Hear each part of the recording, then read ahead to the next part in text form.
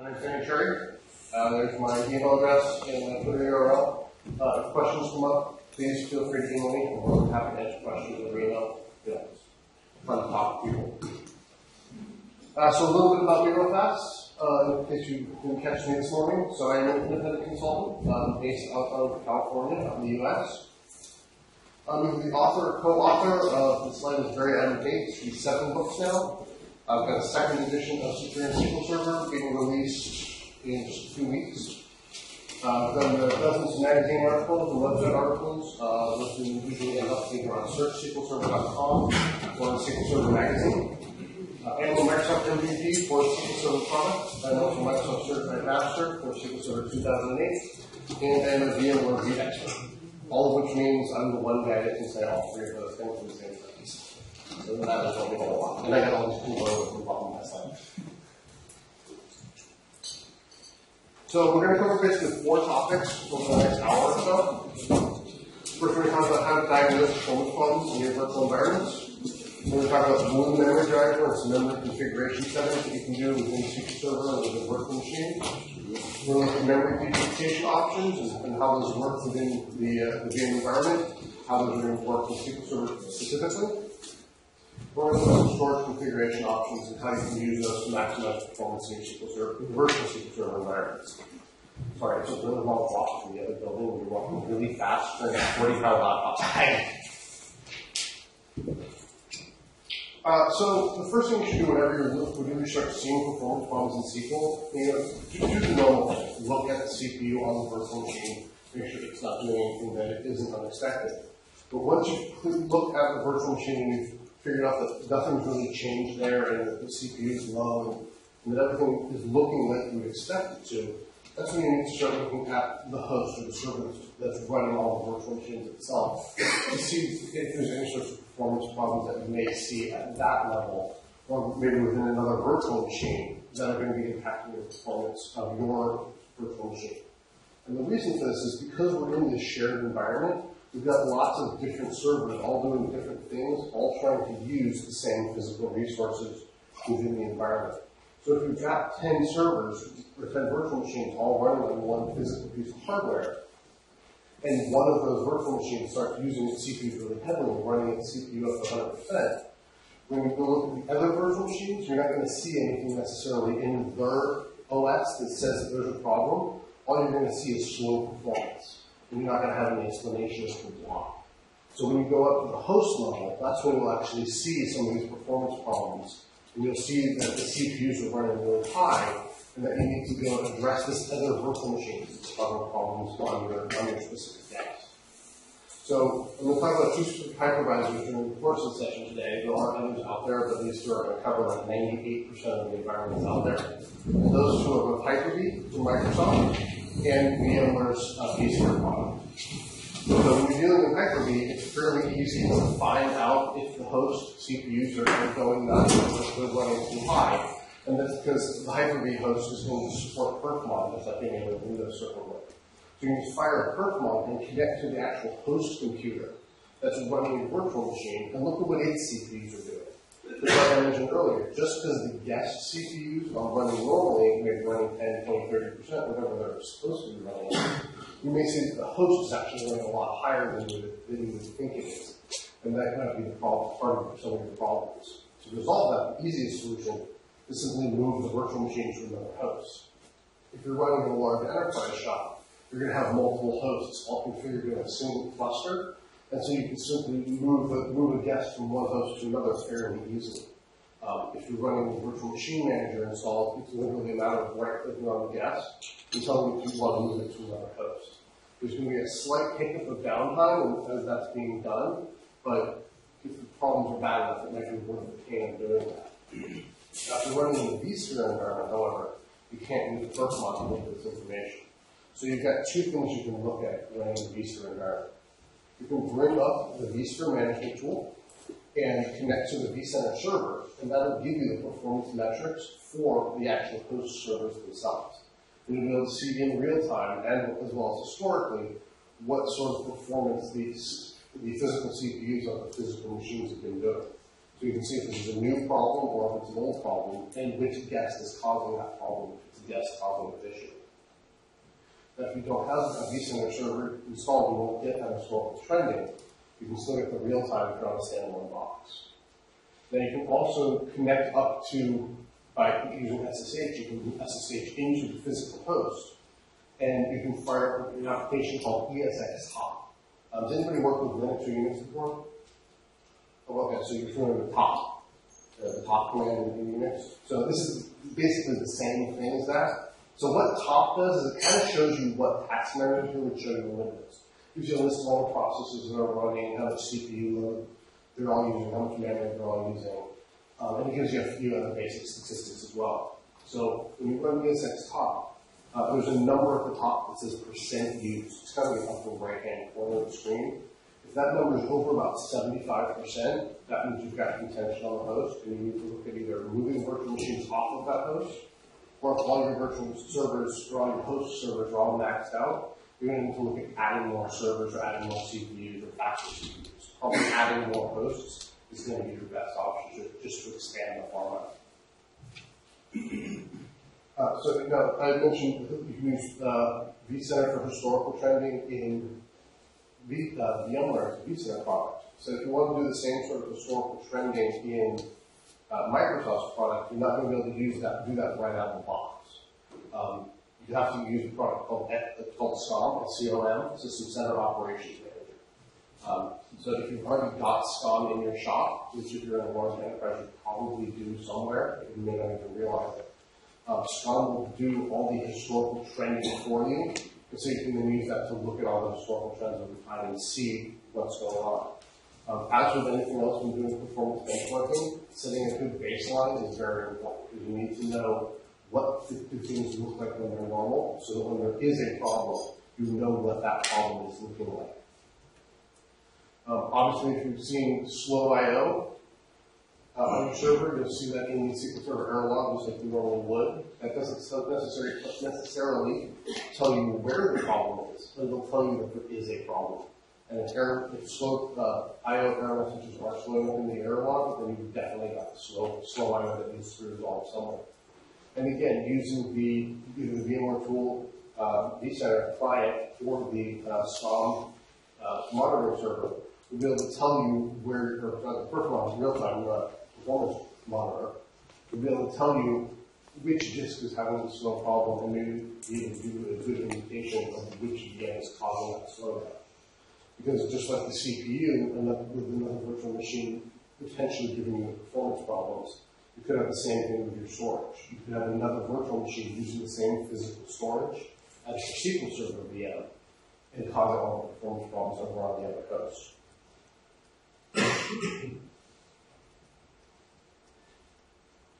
So VMware and Hyper-V both have something called the balloon memory driver. So really high up there. So what the balloon memory driver does is it's an application that runs on the guest and will, when necessary, take memory away from the guest operating system. Now, the reason it's going to do this is because there's something going on the host operating system that needs memory back. Now, at first glance, this sounds like it's bad, probably really bad. In reality, this actually isn't, but it might not be.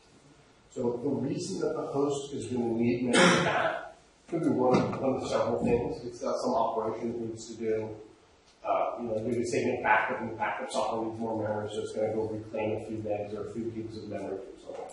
This is all normal. This is all fine. It might also be an indication that something else very, very bad has happened. Something along the lines of one of the servers has failed, and we now need to restart a lot of VMs on servers that they're not normally running on. So if this were to happen, the balloon memory driver is going to start taking memory away. So when the host is decided that it needs to start taking memory back from VMs, the first VMs it's going to start with are the VMs that have the most memory. Well, which servers are those going to be? The ones with SQL Server on it, because we're going to have the most memory, because we got the biggest boxes. So it's going to tell those servers, hey, I need you to take memory back. The balloon memory driver is going to come in and go, all right, I need to take memory back. Now, it doesn't do anything special. All it does is start allocating memory internally within the guest operating system. As it does this, you'll actually see in perf you'll see some process sitting there running, let's say VM balloon or something along those lines.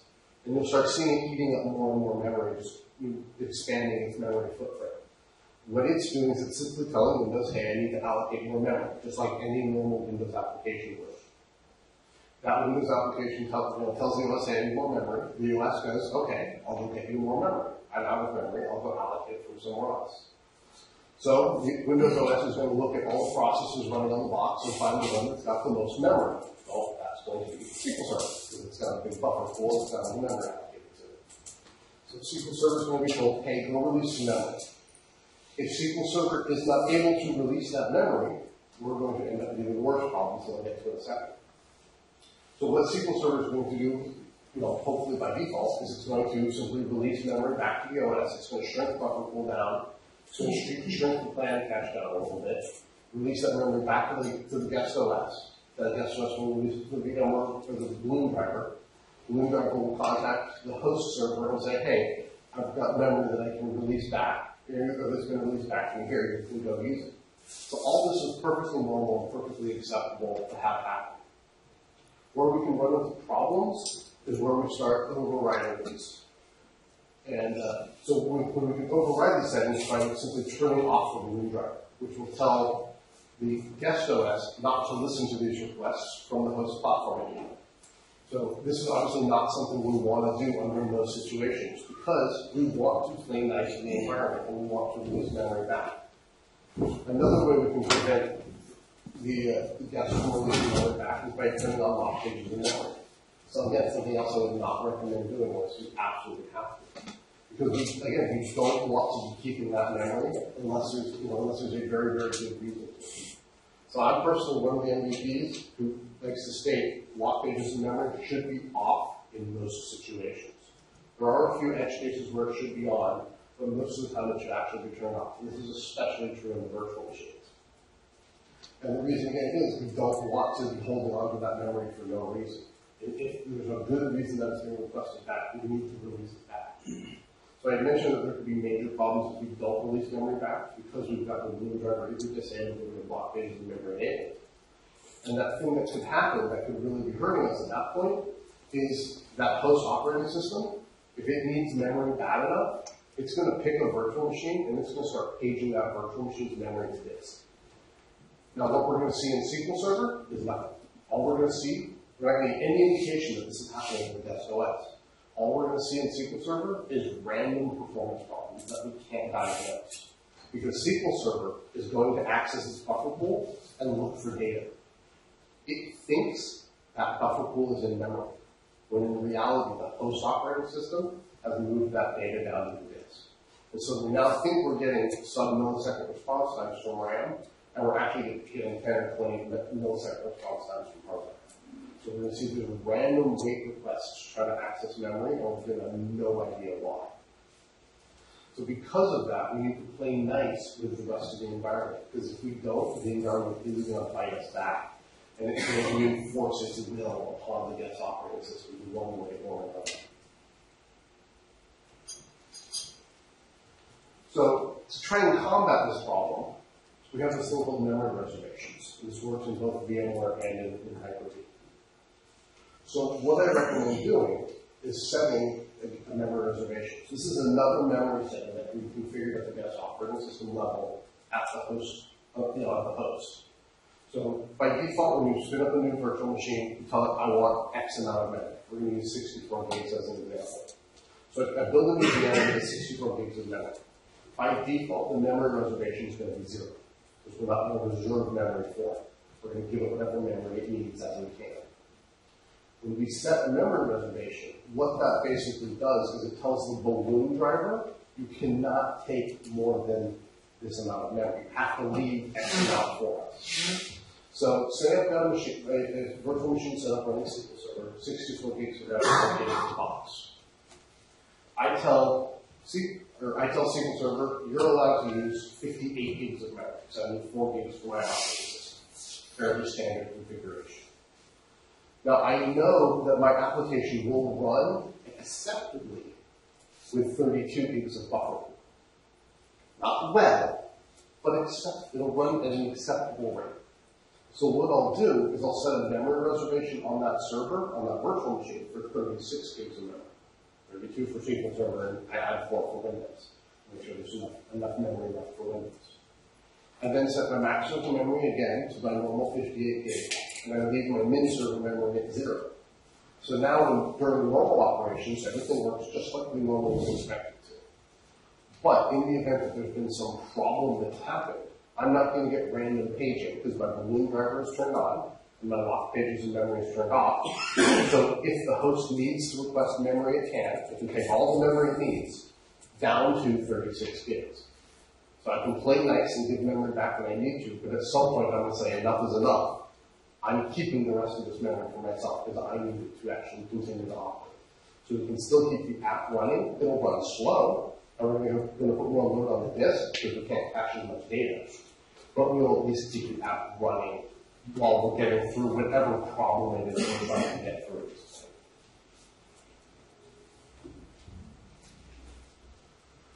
So in both Hyper-V and VMware, we have the memory deduplication feature. So this is actually new in Hyper-V. It was introduced in Windows Server 2008 R2 SP1. And we've seen by SP1 to the actual host operating system. So what this memory deduplication option does is it basically allows us to overcommit the amount of memory in the server at the host operating system. So one of the neat things about VMware, or virtualization in general, is we've got all these operating systems. And the batteries from there. Better. No, your batteries from here. The battery. Batteries for you. Batteries for you. Yeah. I'll just I'll get you a new one. So when we've done all these virtual machines running on the server, they've all got the same operating system. They're all probably Windows 2008 or Windows 2008 R2. So we've got lots of copies of the same stuff in memory. So it's actually kind of cool that we can do this. We've got all these VMs running. We simply, all the host is doing is looking at all this data that we've got in memory, and it's looking at all these data pages. And it's looking for duplicate pages. So we look for a bunch of things called, like, say, NT kernel DLL. That's going to be the same file in all these virtual machines. So it's going to find all these duplicate pages in memory, and it's going to simply throw away almost all of them, basically all of them one. Because this is all going to be read-only anyways, this is no big deal. So it's going to simply put pointers in where all these other virtual machines were pointing to these pages and point them to this one copy that we've got left that we're going to keep. So we've now got, instead of 40 copies of ntKernel.dll sitting in memory, we only actually have one single physical memory. Each VM still thinks it's got its own copy, but it really doesn't. And as long as nobody's trying to write to that page of memory, we don't have any problems. And if it does, all the host operating system is going to do is going to simply take that one page, it's going to duplicate it, and let that one VM modify that page where it needs to. So this works really well for the operating systems. Because again, all the operating systems are running duplicate copies of everything. So this is no big deal. Now, unfortunately, for the most part, this is going to be very useful for SQL Server. The SQL Server buffer pool is not going to be the same across all your virtual machines. If it is, you've got something else going on. You're running 5 copies of the same database. But this can give you some really good overcommitting of memory, allowing you to run extra virtual machines, maybe removing the need to balloon out or to take memory back from your guest OSs as your operations go, and you can deduplicate that memory instead.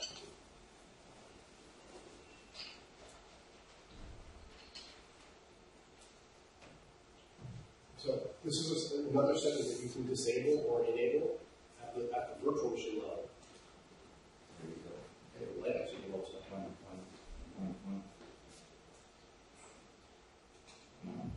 There you go. Thank you, Roger. Everybody say thank you, Roger. So, that's a lot more. So you can turn this setting on or off at the guest OS level. This is another setting that I would recommend leaving on for almost all your virtual machines, even though it's not going to be helping much for the actual buffer pool for procedure cache. But you can at least deduplicate all the operating system memory pages. This work for database snapshots. So the question is, will this work for database snapshots? So this is the actual physical memory. So if Let me see. So if You only have one copy of a page in a database snapshot. You yeah. better have it in a snapshot if you have it in the main database. Yeah, so it's the same page, but and when that So page it's is loaded into memory, the page headers should all be the same. The page header, I think that's different database. This works on a OS page level as in 4K units. It's memory pages. Memory pages that would be 4K 4K, units. yeah. So Yeah, that should work. At least so- you're part of the buffer pool. yeah, so if you're doing snapshots, yeah, good point. So yeah, if you're doing snapshots and querying those snapshots and putting that in the buffer pool, it should But I think he has a point because if the page is 8K, the header of the page contains the database ID. Yeah, So in the first 4K. yeah, first 4K might not be duplicate, but that last 4 should, as long as the page hasn't changed. Or if at least only maybe yeah, if you change any of the page and you've got foreign page protection turned on, it's already flipped. So as long as you haven't modified the page, it should be duplicated. At least half of it. No, but if you haven't modified the page, you're reading the page from the main database. Only once you modify the page is copied to the snapshot. And then you have a separate page. Yeah, but if I query the page from the snapshot database, The database ID is twisted before you yeah, it's going to twist it before it's going to change it before it goes in the memory. half of the page can be. Yeah, so half of the 8K SQL Server page should be able to. That's sort of confusing. That's a really I've never been asked that before. But you don't know if this is how we work. I would think that would work as we're thinking it will, because yeah, the database page is going to be changed as it reads it to buffer pool. Because it has to be, so that it knows what page it's talking about. And then, yeah, so half of the 8K page should be able to be duplicated in memory. So, alright, so we'll work with buffer pool. Disregard what I said about not working with SQL. I think it needs some experiment. Yeah, we're going to need, so we need to do some serious experimentation to see just how well that works. Yeah. I don't have a solid answer. How it works, you want to fight it on the way home. So then I have an 11-hour flight home. So I'll be able to wake up all up, unfortunately. I have no idea where I was going for that question. That's what happens when somebody asks a really good question. Alright, hopefully I'll come back to it. So configuring storage. So storage is where we end up shooting ourselves in the foot the most when it comes to SQL Server and query performance. Because people think, well, it's a virtual machine now, so I can just virtualize the storage and it'll all be fine. Unfortunately, one of the bad things about storage is the performance doesn't get any better if you virtualize it. We need the same amount of throughput when we're dealing with a physical machine or a virtual machine. Storage isn't any faster. In fact, it's probably a little bit slower when dealing with a virtual machine than dealing with a physical world. And there's just no way around it, because there's an extra layer that we have to go through within the hypervisor to actually get from a physical storage up to the virtual machine. So there are a few different ways you can attach storage to a virtual machine. The first one is obviously the default, which would be to use a VMDK or a virtual disk. So by doing that, you simply, it's a physical file that just sits on the guest operating system's hard drive. That's going to be the default way that most servers are going to be configured. And that's going to work well most of the time. When this isn't going to be working well is if you've got a lot of guest OSs that are all sharing the same physical hard drive. So if you've got a big RAID set created on the storage array, and you've got a whole bunch of VMDK or virtual disk files sitting on that LUN, on that mount point, when all these virtual machines start using that, all those spindles, they all start using what they think is their hard drive, that's actually putting stress on the sand underneath. So you may end up with performance problems because you've got 5 or 10 of these virtual machines all trying to hit the same physical disk at the same time. So the easiest way to solve that is present a new LUN to the host and move the virtual machine's disks onto that new LUN. So the upside here is you can actually do this online without any impact on the performance if you're in a VMware environment. Currently, Hyper-V does not offer you a way to do that natively. So if you do this in VMware, it's literally as easy as right-clicking on a virtual machine, clicking on Migrate, and selecting the option that says Change Storage Location. And then you can move the virtual disk to the new one that you want to move it to, click OK, and the virtual machine will then start copying the file to the new location. Hyper-V doesn't offer that yet. Hyper-V version 3, that's going to be coming out with Windows Server 2012, will.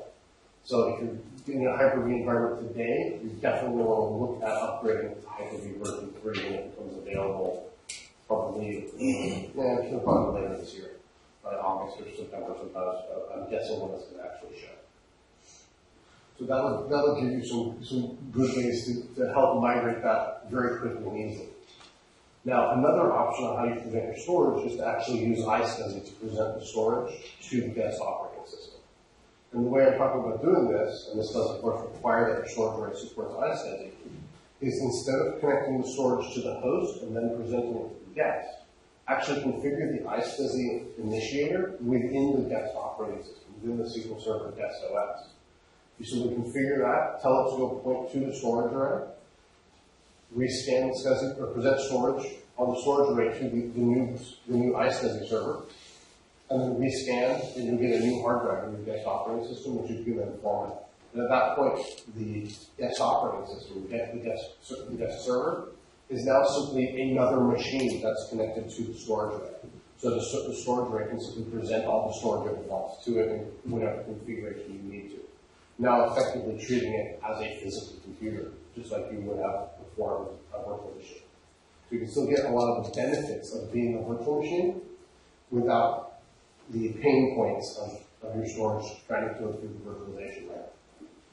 Now the downside to this is you are going to be generating a lot of network traffic, especially on a high-load SQL server. So you're going to want to work with your storage team and your networking team to make sure that your network is up to spec enough that it can handle this additional workload that you'll be putting on. Because you will probably put a decent amount of load on the network. You'll also need to make sure that the jumbo frames are enabled at the guest OS, the host OS, the physical network switches, and the storage array. Because you want to make sure that that's going to be enabled so you get the best possible throughput between the guest OS all the way to the storage. So if you anybody know what jumbo frames is? Okay. So what jumbo frames is, for the rest of you that don't, it's a network configuration that basically tells the TCP/IP packet, to get bigger. So by default, TCP uses a 1500 byte packet. A large portion of that packet is header information, so it's basically worthless as far as we're concerned. So that only gets you about 1200 bytes per actual TCP packet that we transmit over the network. When we turn jumbo frames on, we tell the network packets that they're going to grow to about 9,000 bytes. So that is a significant amount of information we're going to cram into that TCP packet, and we're greatly reducing the percentage of header information that we're transmitting on the network. And considering that every single packet has to have that header information, that's a lot of wasted space on bandwidth or information on the cable that's going. So if we can reduce the percentage of header information, we can get a better throughput on the network without doing any sort of major upgrades to our environment. So the third option that's available when presenting storage to a virtual machine is to use what's called a raw device mapping, or RDM. If you're in a VMware, if you're in a Hyper-V environment, it's called a pass-through disk. So what we're doing here is we're presenting the storage, or a new one, to the host operating systems, just like we would if you were to present and manage the storage through the host. But instead of letting the host actually manage that storage, we then edit the device properties of the virtual machine and give it that actual one directly. So instead of the guest OS and the host OS formatting the one and presenting a virtual disk to the guest OS is what actually formats that one. So it is simply a native Windows Server 1, even in a VMware environment which is Linux-based. We simply just get an NTFS file system laid directly on the one. So we're basically now giving our guest operating system direct access to our fiber channel storage array without having to have any sort of funky network masking or virtual HVAs or anything in place. This can give us some really good configuration options as far as presenting storage, because we can now carve up our storage and present it, kind of like we were doing with the iSCSI, directly as if the guest computer was its own physical machine within the environment that we needed to work with. So, of those bottom, of the second two, either iSCSI or raw device mapping. So it's going to depend on your storage team how they want to configure things, which one is probably going to end up being able to do, because you've got to get with them to make sure you can configure everything that way. Some VMware admins prefer to use the SQL approach. Some prefer the raw device mapping because they don't really know how the raw device mapping works. So some of them don't like setting things up that way. Personally, I prefer setting up raw device mappings because I'm not a big fan of SQL, but it'll work for you either way. Now, if you're dealing with a Windows cluster, just if you're clustering your desktop operating systems, so one thing I do want to point out is if you're in a Hyper-V environment, you have to use SQL. You cannot use pass-through disks with a guest OS Windows cluster, because that is not a supported configuration. But you can use device mappings in the VMware side of the Windows cluster. So another option that's available to you, there will be if you're on one of the newer kinds of storage arrays, is auto-tiering. So within the storage arrays, they've presented a new configuration option where you can present a little bit of flash, a little bit of fiber channel, and a lot of SATA drives.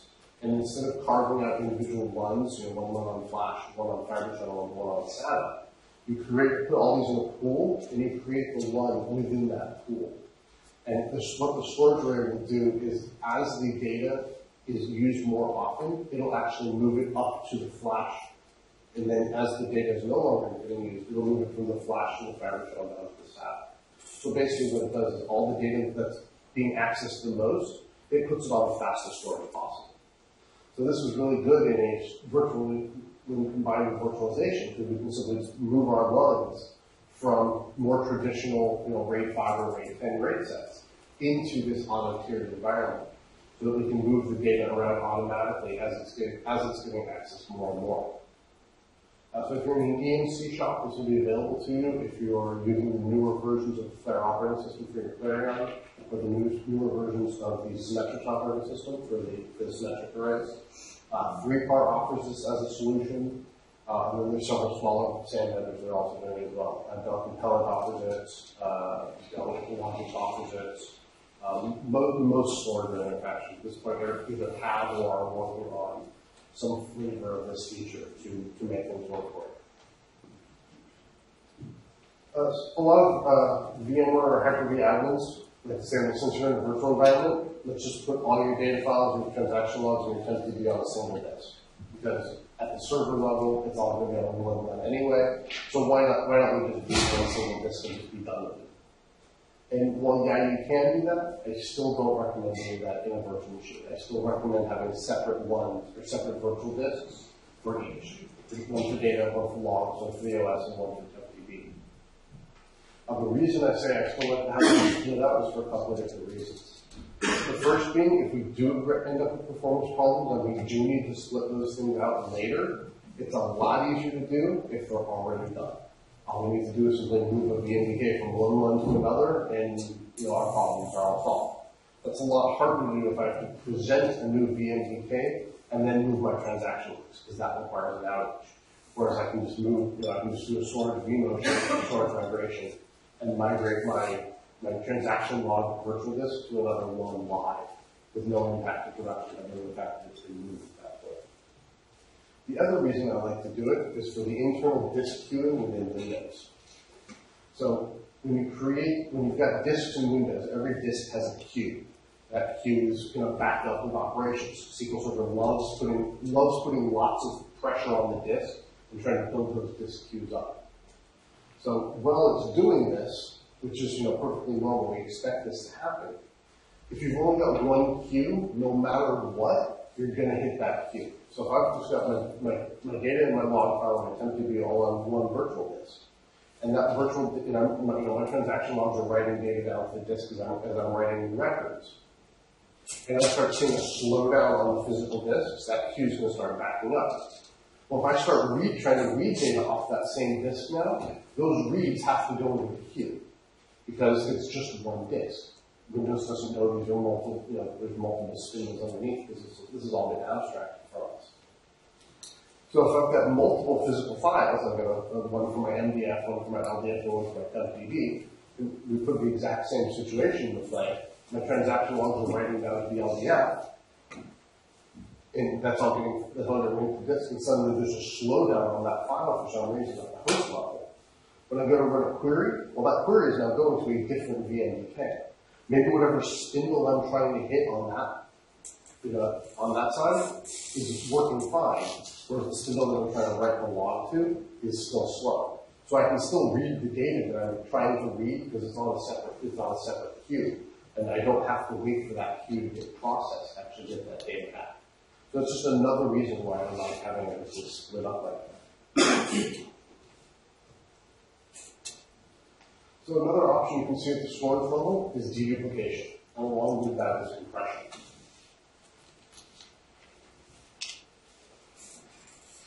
So this is a new feature that's starting to be implemented in more and more storage arrays, where we're actually deduplicating and compressing at the storage array level. So this isn't going to put any pressure on our guest operating systems, put any pressure on our host operating system.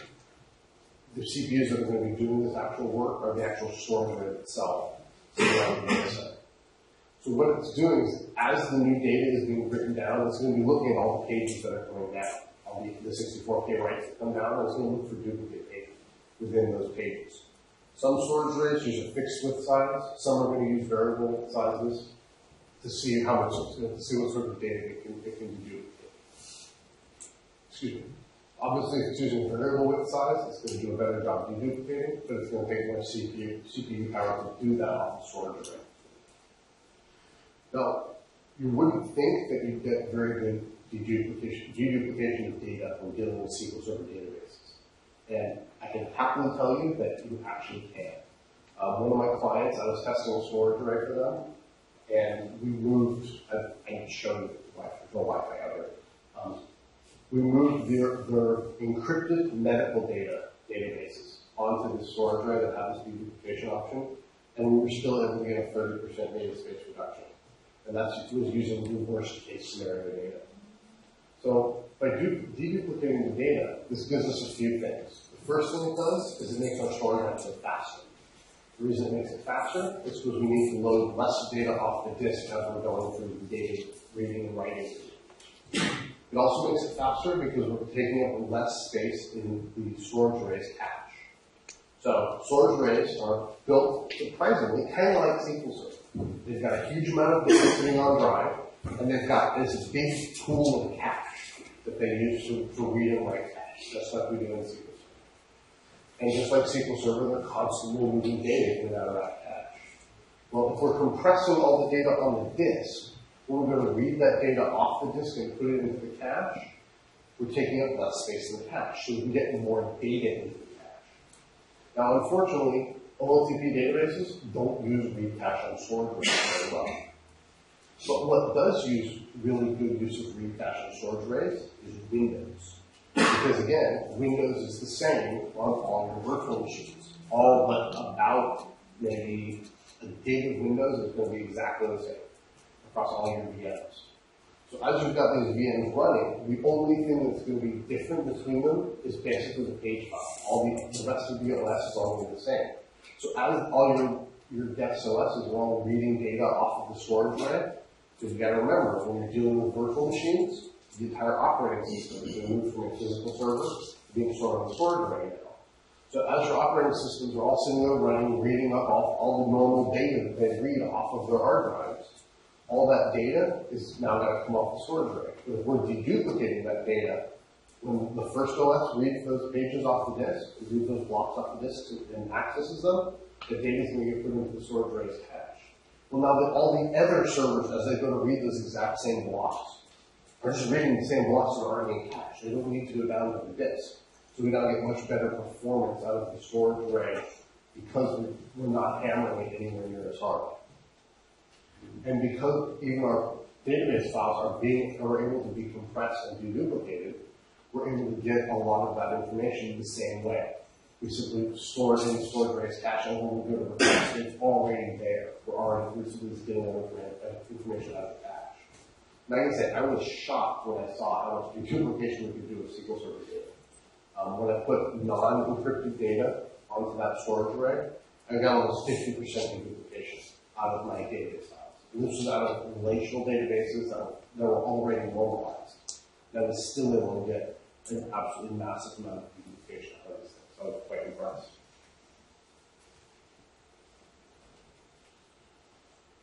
So the last thing I want to talk about, which isn't in the abstract, is monitoring. So monitoring of virtual machines and storage rates is incredibly important. Because if you're not monitoring enough different layers, you're not going to be able to find the right performance problem. So you need to monitor not only within SQL Server, which hopefully you're already doing. There's a lovely company up in the lunchroom. No, I'd be more than happy to tell you a monitoring tool for your database. It's called Plus. Got a great one. You also need to monitor the guest operating system on top of that. You need to monitor your hypervisor and the physical host underneath it, and your storage of it. And you need to not only be looking at all 5 of these things separately, but you need to be compiling these numbers together and make sure that all these numbers are lining up correctly. That when you're seeing the guest operating system say that it's in 40% of the CPU, that the host agrees that it's able to get it 40% of the CPU. And then it's not going, well, yeah, you say you think you're getting 40% of your CPU, but you're actually not. Because this other machine's doing, is maxing it out. And if this other machine wasn't maxing out, we could actually run your CPU higher. So you need to be looking at all these things on a fairly regular basis to make sure that all pieces are doing exactly what they think they're doing and getting the resources that they think they're getting. Because if you're not monitoring these things correctly and you're not laying things out as you think they are, and again, along with that, you need to baseline everything and make sure that what you're seeing as problem numbers are actually problem numbers and they're not just your normal running operations. So some of these tools to do this monitoring are going to cost extra, specifically at the storage layer level. The EMC charges an arm and a leg for their monitoring tool, but these monitoring tools are worth it. Because if you can't see the performance problems, you can't resolve the performance problems. That's one of the biggest reasons I always tell my clients they always need to pay extra for monitoring tools. They are worth every penny of it. The first time you solve a performance problem with them, suddenly the fact that you have to pay a huge amount of money for something just goes away. So I would always recommend that you pick up any monitoring tool that's available. So that's all the slides I have. There's usually good questions by now, other than one really kick-ass question. So any other questions? Yes, Neil? Use of resource governor inside VMs, how well does that kind of work against a sort of a physical implementation of resource governor? So the question was, how well would resource governor work in a VM compared to in a physical server? And resource governor works very well inside a VM. Because the beauty of resource governor is it doesn't know it's inside a virtual machine, so it's going to manage everything at that level. Has anybody here used resource governor before? Is that correct? No? Just the two of you? Okay, so I figured you had watched it. So does anybody know what resource governor is? Okay, good. Lots of hands. That wasn't in his session earlier today. Okay. So resource governor, basically it throttles CPU and memory within SQL Server for processes to make sure that individual processes can't take over the entire server. So this is going to work within the VM very well. This is going to look at how much CPU is available within the VM and keep any single process from taking over the entire guest. So this can be very handy for problem applications. I had a shop once that I worked at where we had a business unit that really liked building custom applications and running them against our production database. Unfortunately, we couldn't lock them out because our application was designed to use Windows authentication, and this guy had a valid business reason to have an account to use the normal database application. So he could write his own apps to query the database as often as he liked, and would do so regularly. He did not like me very much when Resource Governor came out, because suddenly his query performance went through the floor. All his queries stopped running very fast. Because I decided that he did not need to be maxing out the CPUs and the memory on the server, and instead he was only going to get like 5% of the resources on the box.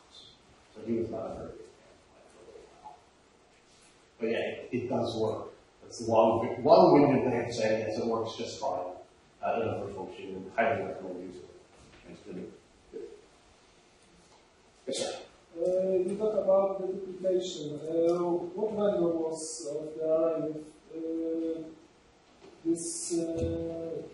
array which you duplicate this database? Because different vendors say different things, and they say that's the duplication. So the implementations of the duplications are different. Yeah, so the question was what vendor, and then we'll go through you asking. So the question was what vendor was I using when I was doing that test? So that was a vendor called Pure Storage. They literally just released their array to sales like last week. It's a brand new unit. I had a beta unit. So I think they're on revision 14 of the operating system. I had revision 8. So they've made improvements since the testing that I had. That was one of the reasons I was doing the testing for them, so they can do some improvement on it. So yeah, the company's called Pure Storage. It's purestorage.com. It's an all-flash array, so it's incredibly fast to begin with. And then they put deduplication on top of it. So yeah, that's what I'm doing that particular example. But yeah, every vendor is going to have a different implementation of deduplication and compression. It's all a matter of how they implement it as to how well it's going to work for you. So it's unfortunately one of those things you can't really tune too much, just checkbox, turn it on, turn it off. But when it's on and it's working well, it is very, very noticeable. So part of what they hired me to do was to try and max out the performance on their box and see what it could take, and I couldn't do it. The infrastructure that I had the box connected to couldn't push enough data to max out their storage array. So I actually don't know the upper end capabilities of that box. It's kind of scary. And can I take some more Yeah. questions? And when you test the array, did you test something like primary disk and differential and the duplication of only in a normal system? Like you've got one parent disk and some 3-4 differential disk for your Windows, and only virtual disk for your Windows. Which one is better? Did you test that? I did not test that. I went worst case scenario, and I just deployed 50 VMs to one. But it was 50 VMs on every VM on dedicated disk, not differential. Correct, no differential disks. So every VM was taking, as far as VMware was concerned, every VM was taking up 11 gigs of space. I had 50 some odd VMs, totaling about 845 gigs of space, according to VMware. If you look at the storage array, I was using, I think, 23 gigs of space. So that was an absolutely massive amount of data. So for the OSs, it was absolutely fantastic. Have you seen virtualization used to reduce the startup time to help improve SLAs much? First was, have I seen virtual machines used to reduce the SLAs by reducing startup time? To better hit SLAs. Actually, yeah, I haven't seen that as a primary reason to virtualize. I've seen that as a happy side effect. So if you've ever booted up a physical server or watched a physical server boot, they take forever. The thing that takes forever is that physical memory test that physical servers do every time they restart. Virtual machines don't bother doing that because they already know that that's happened at the physical layer. So you can typically restart a virtual machine much, much faster, which gives you this happy side effect of being able to more easily maintain your SLA because reboots take so much less time. Especially when you throw some faster storage on top of that, or some duplicated storage where the OS is already sitting in cache, and things just get even faster. I can a typical VM to be in a normal environment, you usually reboot in 30 to 60 seconds. And then that's even with 16 or 32 gigs of RAM. Where a physical box without much memory could take 5 or 10 minutes to reboot. So I have seen that as a happy side effect. Yeah, so you might have 2 or 3 times more reboots possible in your SLA window to bring it for a month or a year. So it gives you those maintenance windows and possibly to better time, you've got more time to play with. Yeah, absolutely. And actually going with it, I should actually have a slide on this about this to update this deck for SQL Server 2012 is Windows Server Core mode. I mentioned this during the keynote this morning. When you install it on Windows Server Core, You don't have, the whole Windows UI that you need to worry about, which is 70% of our patches that we install on a regular basis. And so if you're not installing those patches all obviously requiring reboots, that reduces the number of reboots we need to, again, help us hit our SLAs, because we're not reducing reboots and making them out of trash. This core mode server will reboot even faster because they're so much smaller. When I did that test with the storage array, some of my OSs were actually core mode and some were not. And I was surprised at how much smaller the core mode machines were. A regular Windows, full Windows 2008 R2 install was about 11 gigs before I installed SQL Server. The guest OSs that was core mode were only about 6.5 gigs. So 5 gigs of different data just because I installed the UI was a ridiculously large amount of data. But we got $20 thinner than a core mode OSs. And then you install SQL Server on top of that. It's a nice, tight OS that can run in a really small memory footprint, but to run in, the smaller the memory footprint for Windows, the more memory we need to the SQL Server at that point. That's all right. So, when we worked on that sort of slide, and you suggested that you switch off block pages in memory because of the balloon drive. Yes, I was under the impression that just prevents SQL Server from being paged out in a page file, and it will still get back to the OS. I know AWE didn't do that, but since we have 64-bit, Very good point. Very good point. I agree with him. I mean, even with locked pages, SQL Server will respond to that refresher. It will differently. That's how I understand it. And I need to do more testing on this with the balloon drive and see how it responds.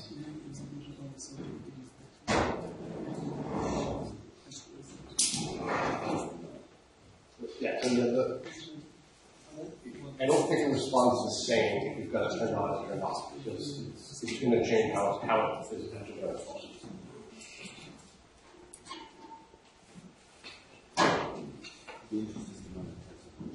Any additional background questions? Put my contact info up there again. If you have questions, feel free to shoot me an email. I thank you all for coming. I am having a lovely time in the country, so thank you for inviting me. I will see you all either later today or tomorrow, as we come back to tomorrow. I have one more session tomorrow, thankfully. So I will see you all tomorrow. Thanks all for coming, and enjoy the rest of the conference.